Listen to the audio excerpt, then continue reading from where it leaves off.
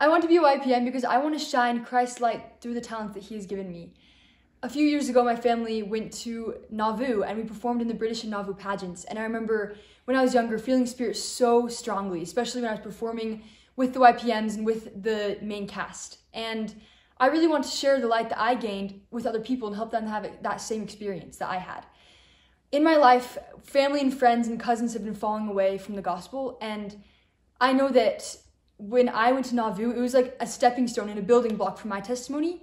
And I really want to share that with others and help them to help their eternal lives and help them through Nauvoo and help them to feel God's love and gain a real testimony of Joseph Smith and a real testimony of Jesus Christ and a real testimony of his atonement and his love for them, because that's what I gained and I want to share that with other people. And I think that as I get a chance to shine Christ's light through my talents, that I'll be able to hopefully help other people.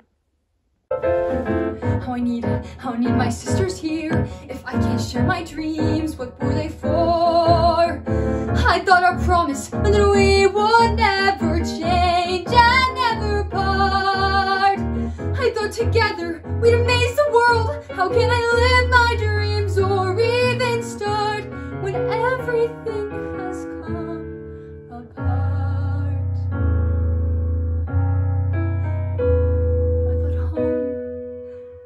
All I'd ever want, my attic, all I'd ever need. Now nothing feels the way it was before, and I don't know how to proceed. I only know I'm meant for something more. I've got to know if I can be astonishing.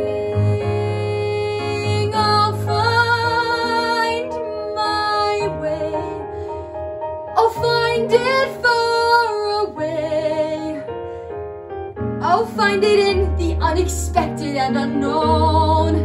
I'll find my life in my own way. Today, here I go, and there's no turning back.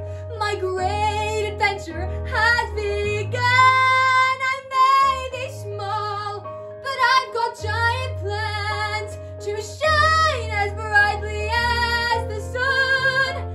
Astonishing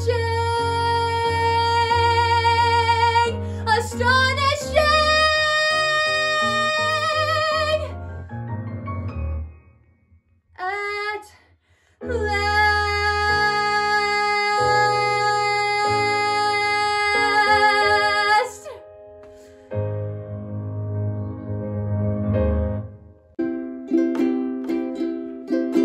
Savior, Redeemer of my soul, whose mighty hand hath made me whole, whose wondrous power hath raised me up, and filled with sweet my bitter cup. What did my gratitude can tell? Oh, gracious God of Israel.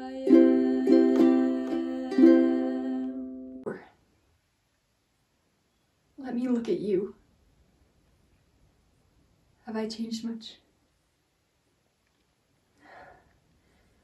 I was afraid you might hate me. I've dreamed every night that you look at me without recognizing me. I've been wandering about on the shores of the lake ever since you came back. I came back. I've often been near your house, but never had the courage to come inside. Let us sit down. Let us sit down and talk our hearts out. It's so quiet and warm in here. It's all right. I shall feel better after this. I've not cried for 2 years. Last night I went into the garden to see if the theater were still standing. I see it is. I wept there for the first time in 2 years. My heart grew lighter, and my soul saw more clearly again. See, I'm not crying now. So you are an author now, and I'm an actress. We've both been sucked into the whirlpool. My life used to be as happy as a child's. I used to awake singing in the morning. I loved you and dreamt of fame. And what is the reality? Tomorrow morning early, I must leave for else by train. I've accepted an engagement there for the winter. It's time for me to go. Why? Why does he speak to me like this? My carriage is at the gate. Do not come out to see me off. I shall find my way alone. Thank you.